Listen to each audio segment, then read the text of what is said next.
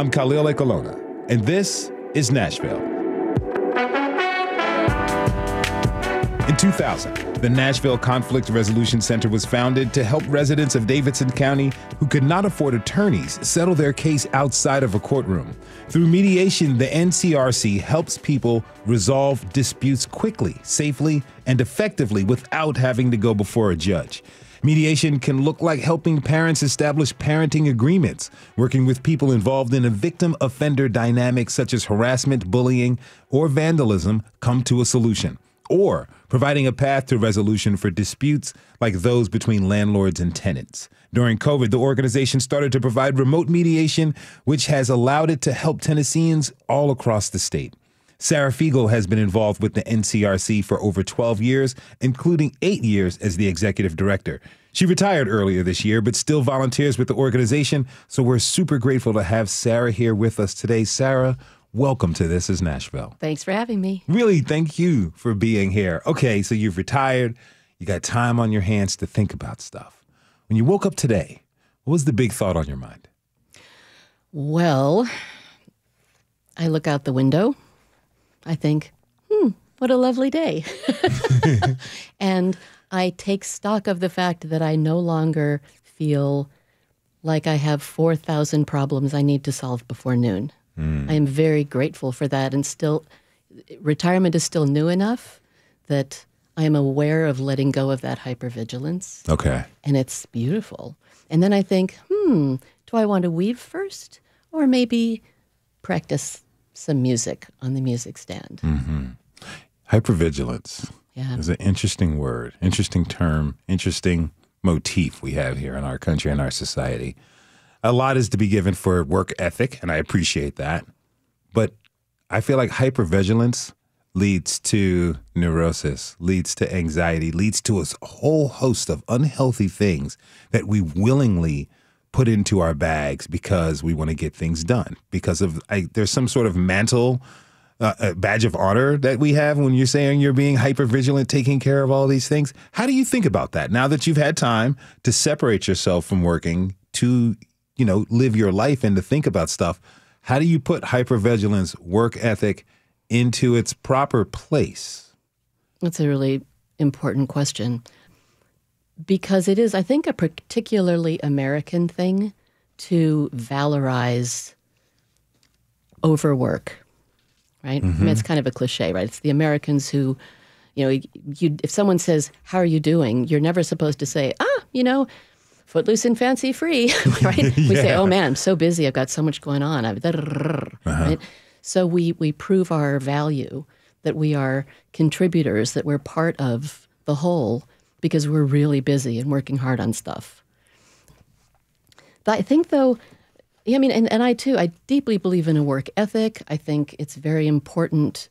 Well, the irony is, we have this idea that everybody has to be super busy, but also that things should kind of be easy and safe. And, if you bother me, it's your problem, not mine, right? Yeah. And I think of a work ethic as being willing to dig in and be uncomfortable and get stuff done.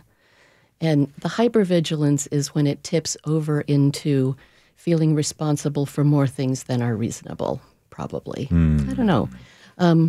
It's considered also a trauma response for people who have had a lot of uncertainty in life. One response is to constantly be on alert and ready to meet any challenge. This can become a superpower, but it's also draining. Yeah. Yeah. And for the past, I'd say, 10 to 8 years, we've talked a lot about, in society, we've talked a lot about self-care and the need for that. I feel like it's because we've been overly hypervigilant and losing that part of ourselves. All right. So you've been working most recently in mediation. And you retired from the NCRC. Let's get to the basics. What is mediation? Like, what exactly is it? It's just, I love it so much. Mediation is an open and empathetic conversation between two people that involves someone helping them connect.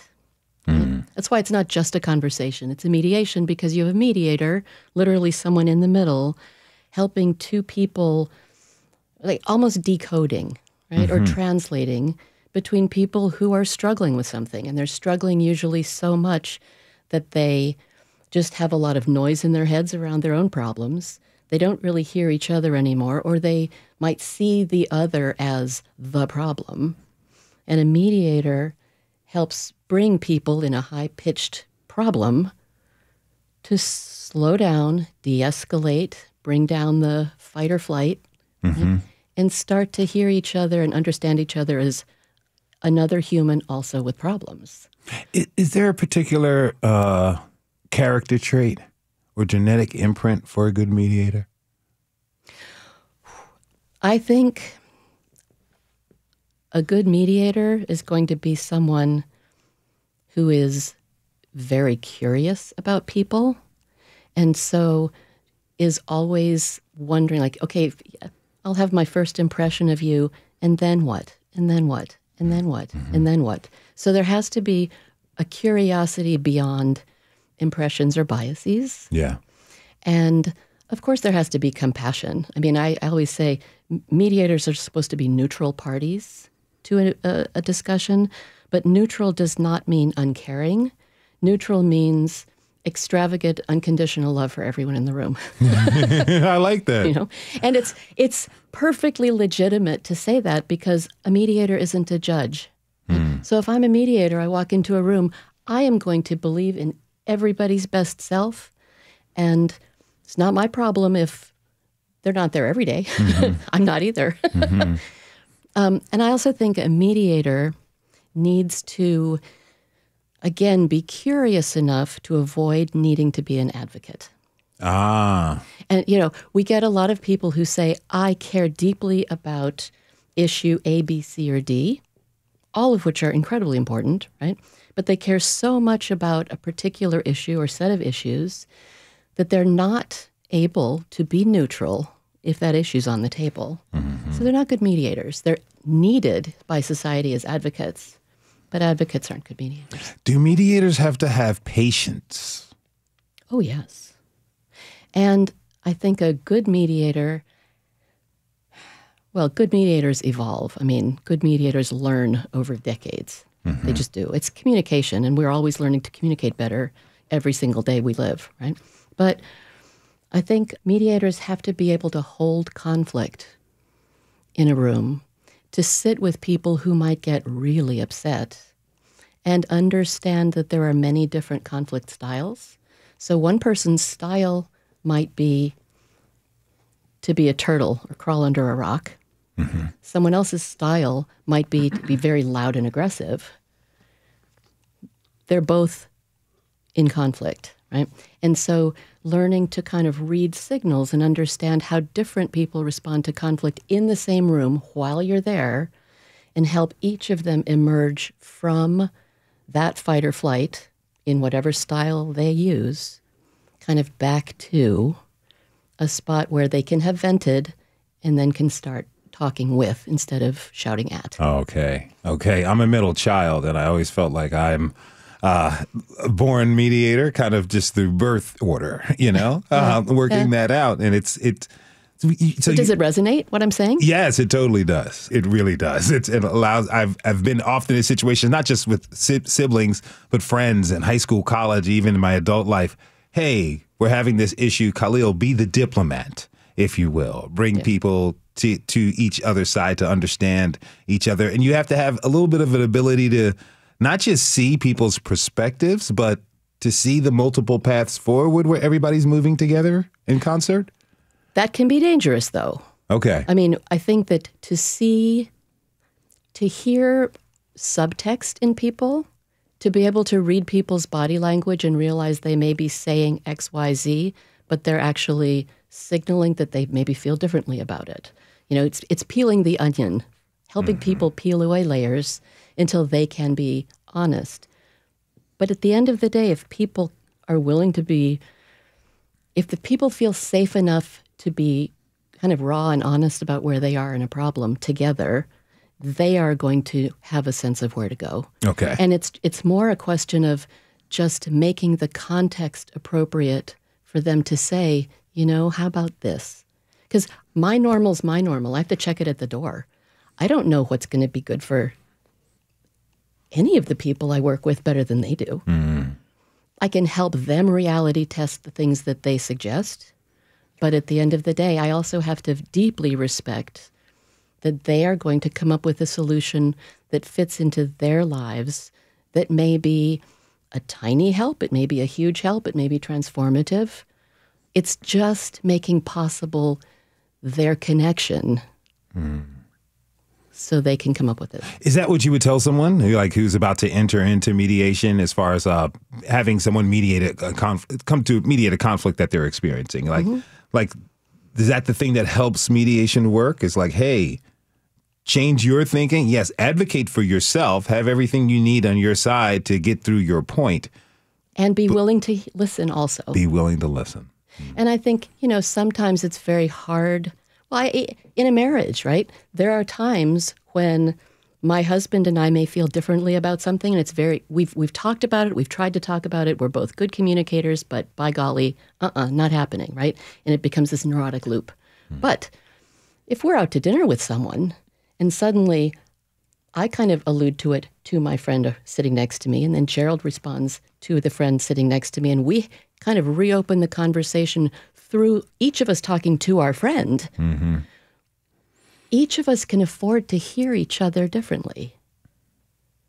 I don't have to see him talking at me and get ready to respond. I see him talking to my friend, and I think, oh, that's mediation, right? It's not a trained mediation. It's not, but it's so human, that need sometimes.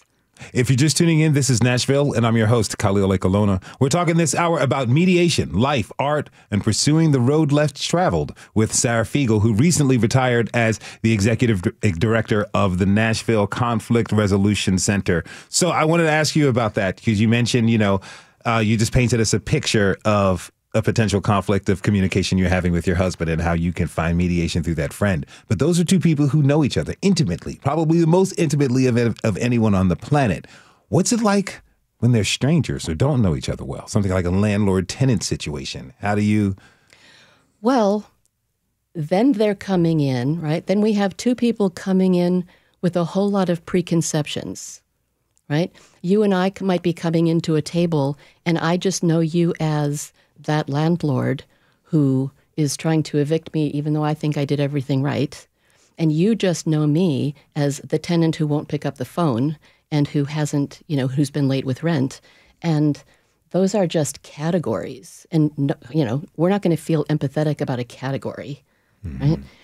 So again, if we can actually mediate in the same room at a table, and if you and I just try to talk this over, we're probably going to both get defensive and aggressive pretty fast, right? In today's society, yes. Especially. But a mediator might start by saying, so tell me a little bit about what's going on, right? So, what got you here? And we'll just start asking open-ended questions to help the landlord express the frustration that maybe the landlord has undergone, and a feeling of helplessness about what else to do other than go to the court. And a tenant might, again, wouldn't be able to talk to the landlord at this point, but might say to the mediator, well, the problem is I had to leave town because my mother was really sick and my dad was, deployed, and so I was out of town. And by the time I got back, and there might be a story where the landlord says, oh, sheesh, I remember when I took care of my mom. I know it's rough, and I would just wish you'd picked up the phone. And the tenant might say, I know, I felt so embarrassed because I've never been in this situation in my whole life. And I was just, honestly, I just was ashamed. I just didn't want to deal until I could get all the money together. And, communication broke down. But now they're two people who are seeing, okay, there was a hiccup and communication broke down, but sheesh, we can put that back together, right? You were with the organization NCRC for 12 years, over 12 years, and you've facilitated a lot of mediations. How did you evolve as a mediator yourself when you first got in there to where you are now? And let me ask, is this something that you kind of naturally had from growing up the way you did? I first went to mediator training because a colleague of mine from a former life said, "You're really good at this stuff. Let's go do this." So I probably was able to hear what's really going on when people talk, right? I can hear multiple layers. I find people fascinating, right? So maybe I am part of that larger group of people who are inclined to do it. But that doesn't mean I didn't have to have a lot of very humbling experiences over the last 12 years, Yeah. right? Yeah. And one thing that, when we train mediators, we encourage them to, in fact, require them to co-mediate a lot. I'd always just as soon have a co-mediator in a room with me. But, I assure people that, we all have our own styles. I have co-mediated so many times with people who drove me crazy the way they mediated, but they were the ones who asked the right question, not me, right? Mm-hmm. So it's always humbling to realize that I may be good at it, but it's luck in a way. It's not that I'm the one with all the talent. I just happen to be someone who's good at helping people calm down and hear themselves honestly and hear other people. It's not that I'm not telling them anything. I'm making a space open for them. Okay. And learning that, again, it's like stepping away from thinking, oh, I'm going to go help these people. Yeah. No. So you work to help Nashville's court system, particularly like the juvenile justice court, to adopt more mediation services. Why was that so important, and how'd you do it? Well, mediation is actually a tool of the legal system. I mean, this is something funny. Actually, and the history of mediation comes from two sides. It comes as a legal tool, but then also as a social justice tool from outside the legal system trying to resolve things without recourse, right, to something formal. And NCRC is a community mediation center, a nonprofit mediation center. There are others in Tennessee. They're all over the country. And they are kind of uniquely positioned between kind of the nonprofit world and the legal world.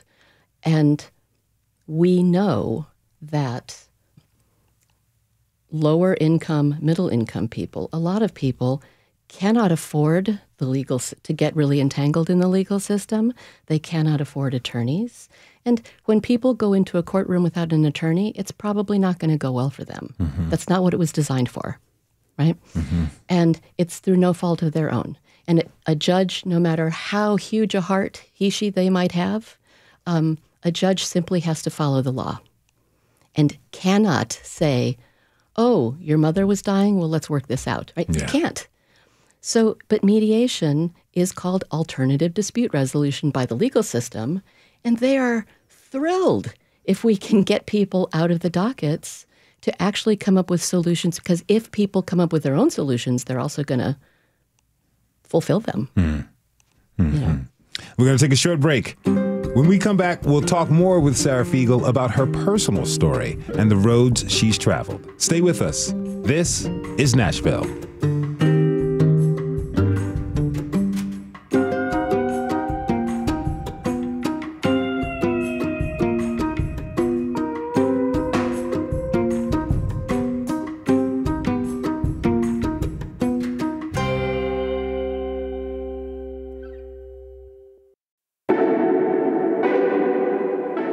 I'm Khalil Ekolona, and this is Nashville. Welcome back. Today we are talking with Sara Figal. She recently retired as the executive director of the Nashville Conflict Resolution Center. She's also had a few other adventures in her life and career. We're grateful to have her here to talk about her journey. Sara, again, good to be with you. Okay, so you're born in rural northwestern North Dakota, grew up near Cincinnati. All right. So as a kid, I understand you wanted to be a Supreme Court justice and a ballerina. Not just a ballerina. I wanted to be a prima ballerina with the Bolshoi Ballet. Wow. That's very specific. Oh, yeah. Okay. Yeah. What did ballet? You practiced ballet, I imagine, when you were younger. Yeah, I was at the ballet school with the Cincinnati Ballet Company. What did it do for you as you were growing up? Oh, man. Did you ever see Chorus Line? Yes. It's like everything was beautiful at the ballet. I saw the movie and I saw it on Broadway. It's so good. No, but ballet really, I think truly it gave me an understanding of true discipline, it's one of the few arenas in which I'm actually willing to obey, right? Ballet, it's worth it.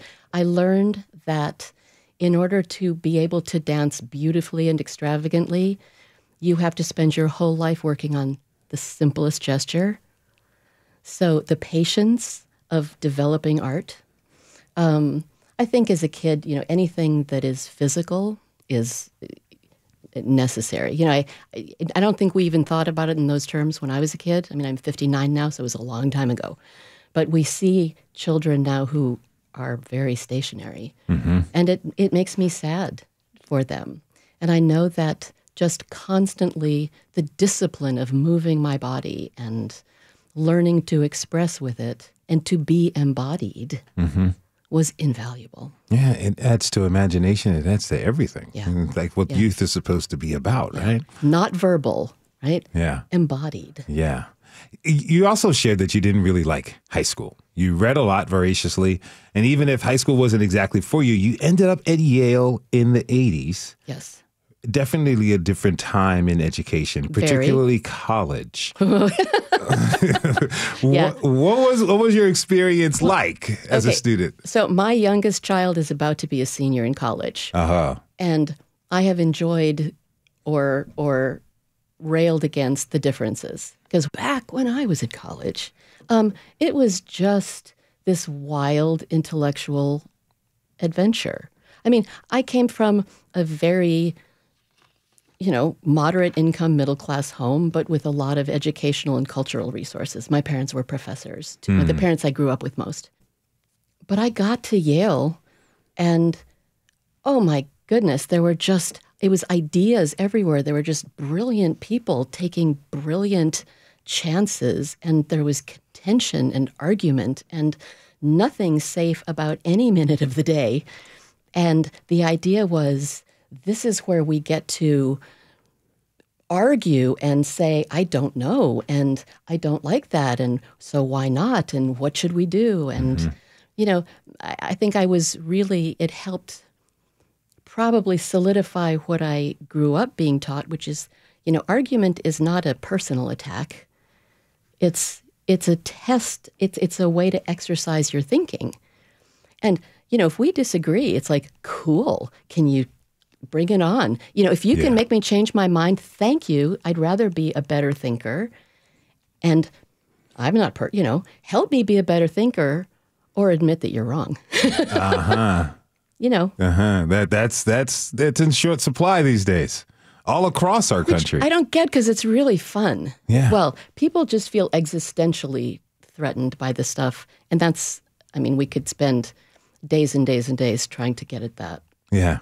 You talked about the intellectual challenging nature of the campus that you were in. It kind of reminds me of when I was in school. I used to tell my students when I taught high school that college for me, my professors were intellectuals sent from heaven. My friends were partiers sent from hell. Yeah. I got the entire experience. Me too. All right. Well, okay. I was in college from 83 to 87, which was, I think that was the last gasping moment when drugs were still fun and not absolutely terrifying. And it was, as I was graduating, we were understanding the AIDS epidemic. And I lost many college friends to it. But, in the early days, we were in New Haven. We'd just drive to Manhattan and dance all night in some weird downtown place. And God only knows what all we got up to. Yeah. And then we'd go back and have these amazing seminars. There's something about the adventure in that. Not saying that that's the path that everyone should take, but you're young adults exploring the world, and it seems like every step in that story, I feel like every step you're taking is a risk, and a curious risk at that. They're all curious risks, and although obviously we can all debate where appropriate lines should be drawn, they were considered risks. There were places I wouldn't go. There were things I wouldn't do. But the idea was to embrace life and take risks and figure out what we don't know. Yeah. Find what you don't know, not cement what you do. After college, you go to Los Angeles. Right. Because I was raised thinking I probably should go straight to graduate school and be a professor. And so I had to do the opposite of that. Were you being rebellious, or is that just your nature? Probably both. Okay. Well, and part of it, I think I was honestly kind of at total loose ends. I mean, I think my parents figured, okay, I went to Yale, I'd figure it out. I knew what I was doing, so I had absolutely no one was giving me any advice. And I'm graduating and kind of thinking, well, okay, so now what? And the default would be go to grad school and continue in the academic world I know. But that was not a risk. That was not growing. That was not learning more. Going off to Los Angeles to like live in someone's guest house and try and figure out how to make enough money to buy hummus, that was an interesting risk. And it's an appropriate one at 21. Yeah. You know? What kind of work were you doing out there? Oh, well, I started reading scripts for, reading really bad scripts for a production company and writing up kind of analyses, doing script analyses. Okay. Because the person who ran that program figured if I had a literary degree from Yale, I probably could read a script. So that helped, right? It really came in handy. Yeah. And I think, yeah. And then I got a really cool job. I can't even remember how I got this job, but it was a really cool job as an assistant film editor at the Roger Corman Film Studio in Venice Beach. And if you're not, I mean, Roger Corman's studio was the epicenter of B movies. Oh. Like terrible movies shot on film, churned out. Like The Toxic Avenger and others. Oh, absolutely. Uh-huh. Absolutely. And I was working as, an assistant editor, learning it. Everything's shot on 35 millimeter, like literally cutting things with old moviola machines and taping film pits together. Fascinating education. I mean, I think so much of my understanding of visual culture came from that period of time. Mm-hmm. Then I was writing and directing some theater pieces, because that's what I had also done in college. And I was really interested in experimental theater. And in LA, it was like, cool. Did you ever go to Al's Bar in LA? Doesn't matter. Remind me where it is. Downtown. Oh, I So hung out in some of the abandoned parts of downtown where my friends would take over old abandoned warehouses and throw parties. And I danced at those parties, but 10 years before you were there, so ha-ha. Okay. But Al's Bar's down there. I gotcha. Anyway, so I was doing theater down there, kind of thing. But anyway, so I was doing theater, but then I had to figure out how to pay the actors. So then I would just temp for a while and get to know other weird industries in LA.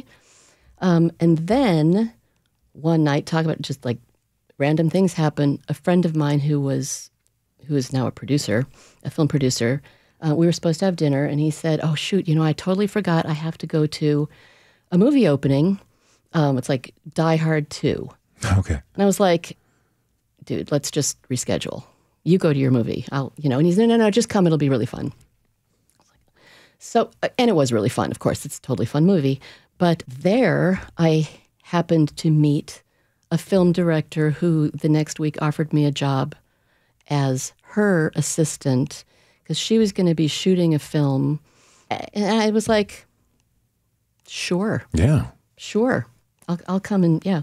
And, it was just I would have some things happening. And it's funny because at that time, that was also when, wasn't it, Peter Sellers was in charge of the Olympics in the 84 Olympics? Yes. It was the 84 Olympics.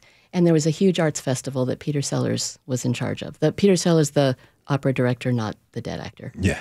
And I did a piece for that. And then went and threw up everything and just learned about movie making. And did that for a while. I like learning curves, right? Although at a certain point, the big movie industry stopped being interesting to me. I would have loved to be just an experimental theater director in my life. Probably would have been good at it had I been born with a trust fund. Yeah. But I wasn't. And I really kind of hit limits to where I was going to be able to go completely on my own. And was kind of looking around and I said, that the mainstream movie industry is not my jam. It's really fun while you're figuring it out, but it was not my jam. And then I was, I was actually helping work on a really big action movie that was shooting in Italy at the time. And I was hiding in a very fancy hotel room reading 19th century German aesthetic theory and thinking about the nature of art. And I thought, okay, there was like this out-of-body moment. I thought, well, maybe it's time to admit that maybe it's time to go to grad school. Okay. Maybe it's time to go to grad school and read. And you did. You went to grad school, studied German literature. I did. Which then led you to come here to Nashville to teach at Vanderbilt. Uh-huh. Your life really took a turn and whatnot. Were you expecting this sort of turn, or was it unexpected? Yeah. No, I mean, again, academia was something I kind of knew, although it's constantly changing, and now it's kind of ending in some ways. But I was in grad school for a number of years and taught on the East Coast, when I was in grad school. And then, I got this job at Vanderbilt in the German department. I'd never been in the South before. So that was kind of interesting. I'd gone from L.A. to Cambridge, Massachusetts, and came from Cambridge here.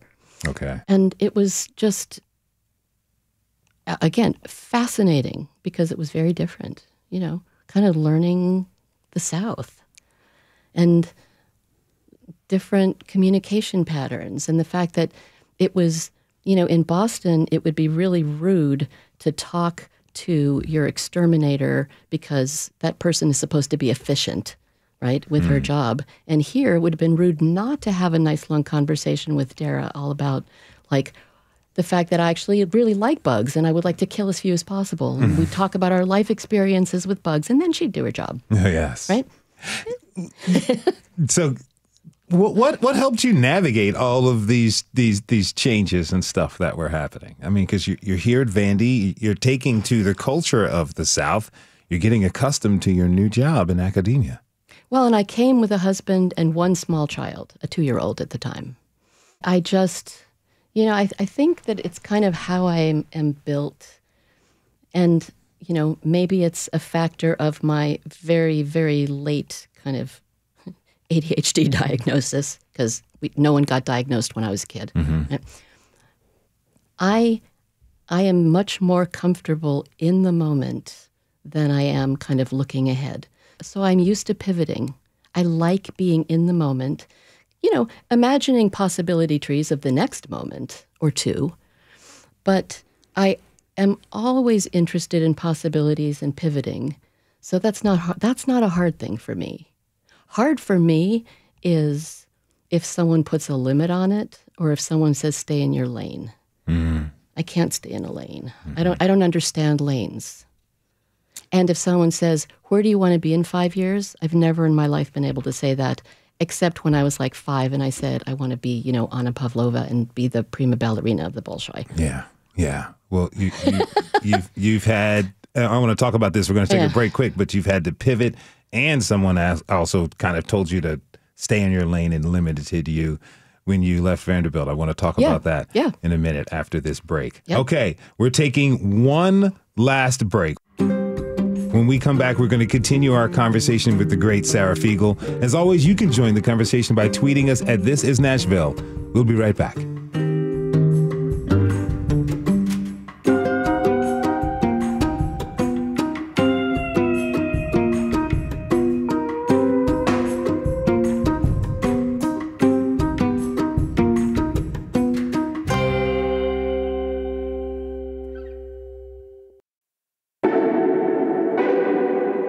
I'm Khalil Ekalona, and this is Nashville. Today we're speaking with Sara Figal. She came to Nashville to teach at Vanderbilt and later stepped into the role of the executive director of the Nashville Conflict Resolution Center. She retired earlier this year. So grateful to have her with us. Thank you again, Sara. All right, so when we left before the break, you had come to teach at Vanderbilt. Yep, which was fabulous. Right? It's really fun. I mean, academia is a great gig, right? Because you get to teach bright undergraduates, curious people, right? Undergraduates and graduate students. And as a professor, I could choose topics. I could and think about things that excited me intellectually. And then the challenge is, how do I make every person who walked into my classroom leave saying, oh, that's the most interesting thing I've ever heard. How did you do that?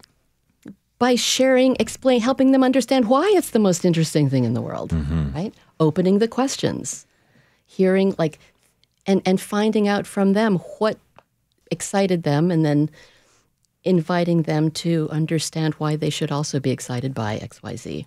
Teaching's fun. It's really fun. You enjoy teaching. Oh, yeah. But then you left Vanderbilt. Okay. So I enjoyed the teaching. I enjoyed the writing. I enjoyed, and I had my accolades. And then if you know about the academic system, if you are on a kind of tenure track, right, after about 7 years, you come up for tenure, and then the university decides, are they going to keep you? And if you do, then you have basically a career-long gig as long as you don't blow it, right? And in the years leading up to tenure, you have to hit benchmarks, and you usually have a pretty good idea of where you are and what's going on. And I was, I was up for tenure. I would talk to colleagues about what we will do once I have tenure, and then I didn't get tenure. I was denied tenure. And for someone not in academia, it may be hard to understand that, but it's kind of like, imagine you're on track for a lifelong career, and then the next day someone says, oh, by the way, you're out. You're out, yeah. It's just you're out. And it's not like you get to stay. That you're told, oh, sorry, we're not giving you tenure. We'll give you 1 more year to kind of get your act together, and then you have to leave. How did that settle with you? It was so confusing and humiliating. That was the real, my husband was angry, right? And my husband now is my second husband, and he was my husband at that time. Okay. By then we were married, and he's also on the faculty at Vanderbilt. Okay. He was livid. And, my mother, who was a professor and had been incredibly proud of me, I had to tell her, I was the one who'd had the more meteoric, the fancier career path. I'd gone to fancier schools. She was so proud of me. And then I had to say I didn't get tenure. And it was I think that was the most gut-wrenching thing. And I, it was like, I would have these recurring dreams. It was really interesting. I'd have a dream that I was somewhere outside of the country, and I was ready to travel home, and all of a sudden I didn't have a passport, I didn't have paperwork to prove who I was. And no one would let me get home because they wouldn't believe who I was, because I didn't have paperwork to prove it anymore, which is a great metaphor, right? Yeah. It was like, I know I'm me, but in the world I wasn't me anymore, because the me that had lived in a social network was a very successful professor at Vanderbilt, right? And now I was humiliated failure. It was hard. It was hard. I can imagine how hard that is, but how that resonates with me is that, so often people identify themselves through what we do for work and for money. Right. And in a way, I am really lucky that I had lived as I had, because I've done enough different things. I know it's work, right? I know it's work. And I think, oddly, it really helped me. My kids at that point, we had a blended family, and my kids were like maybe 5, 9, and 9. They're somewhere around those ages. And, for the first week, I'm probably just every now and then crumpling on the floor and crying, and then saying, don't worry, sweetheart, I'm having feelings, right?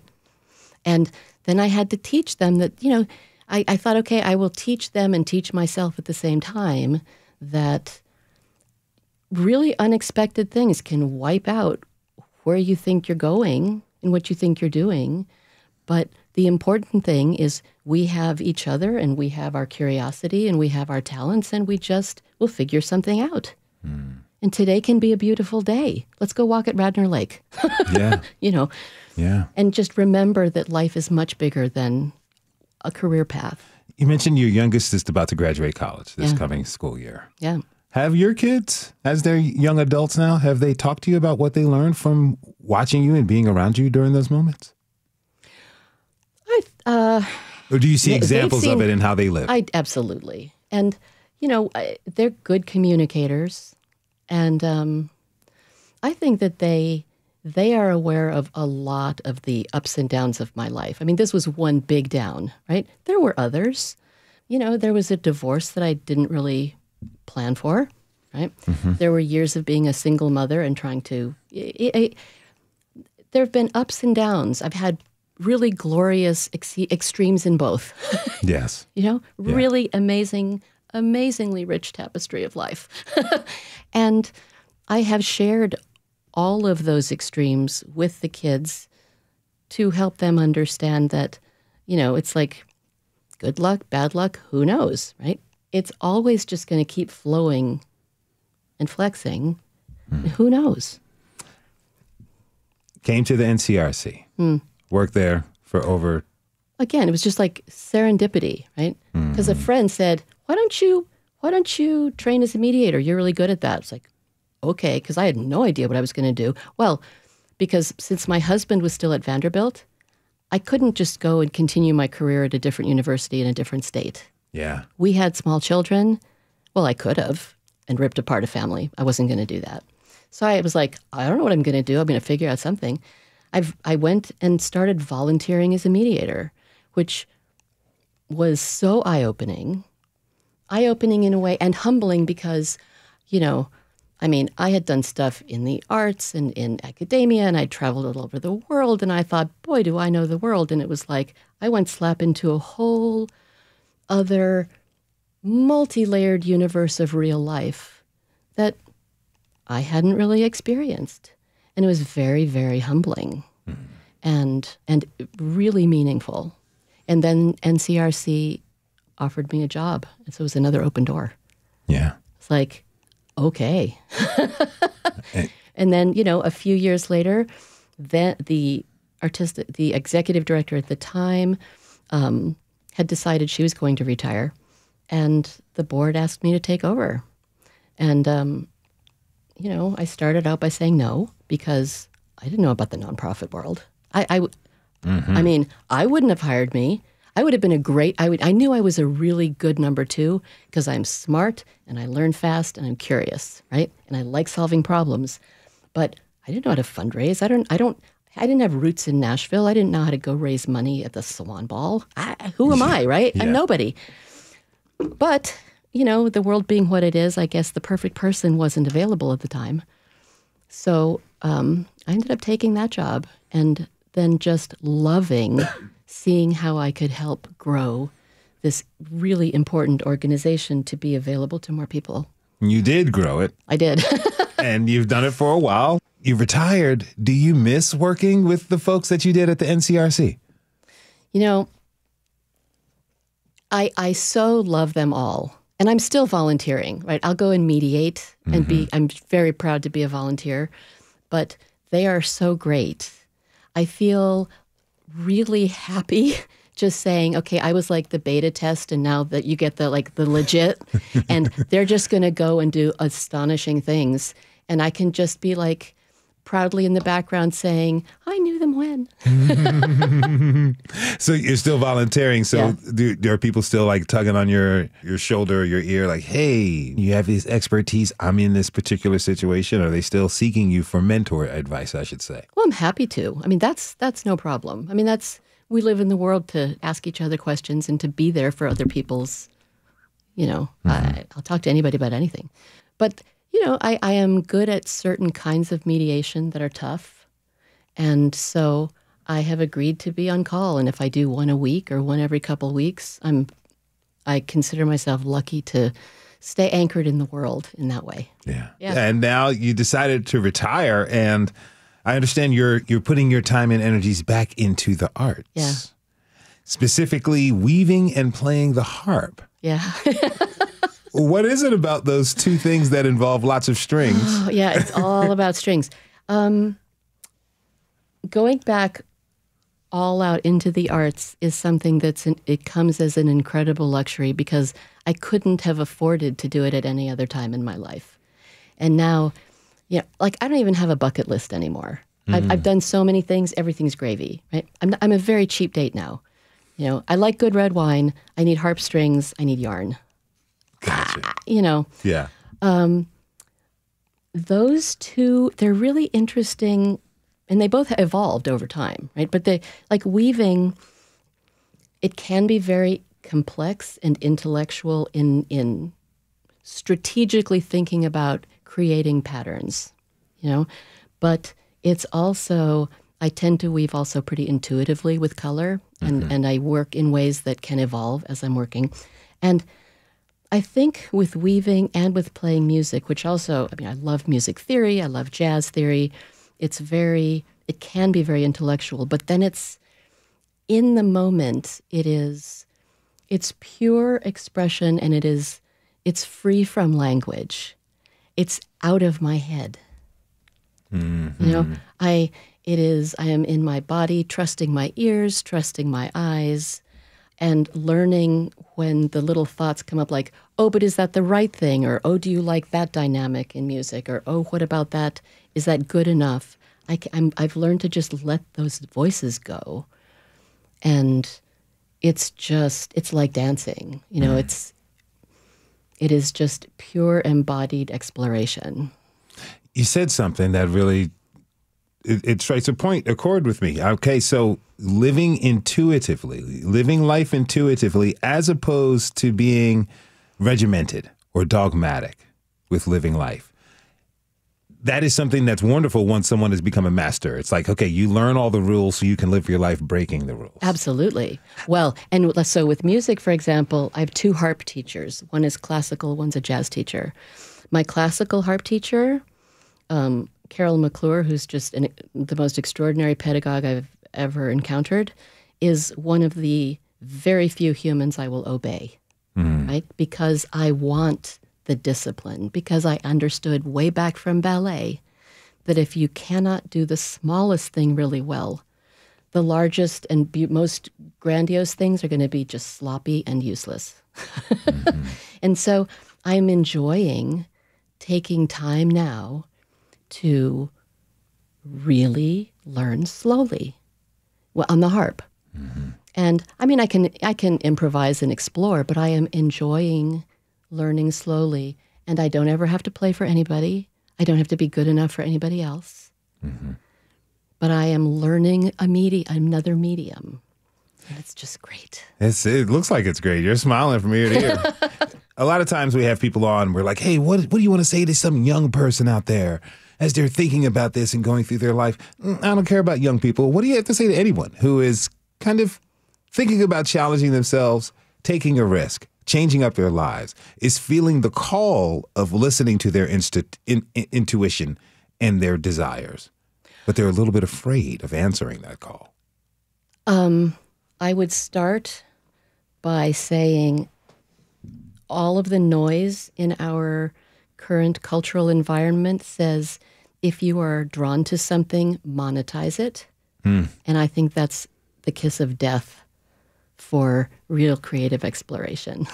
There are some people who will be able to monetize, but I would say, first of all, allow yourself the incredible gift of having a hobby, of being really, really good at a hobby that you don't, and you're not, just to take advantage, to explore it without needing it to be something that someone else either says is good enough or will pay you for, or that that gets commercialized. It just has to be a private joy.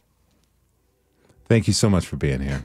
I really enjoyed this conversation so much. You're wonderful. Sara Figal has been involved with the NCRC for over 12 years, including over 8 years as the executive director. She's recently retired, but still volunteers with the organization. But you can find her weaving or gorgeously playing the harp. Again, Sara, thank you so much. Thanks a lot. And thanks to you for tuning in this hour. This is Nashville is a production of Nashville Public Radio. Today's episode was produced by Katherine Ceicys. It was directed by Tasha A.F. Lemley. Our technical director and board operator is Liv Lombardi. The masterminds behind our theme music are Laurent and Namir Blade. You can listen back at thisisnashville.org or wherever you get good podcasts. And the conversation does not end here. Tweet us at This Is Nashville. Find us on Instagram. Tell us what you want from our show by filling out our quick survey online. You can also call and leave us a message at 615-751-2500. But note, any message you leave, we could potentially put on air. And this is Nashville. I'm Khalil Ekolona. We'll see you tomorrow, everybody. And be good to each other.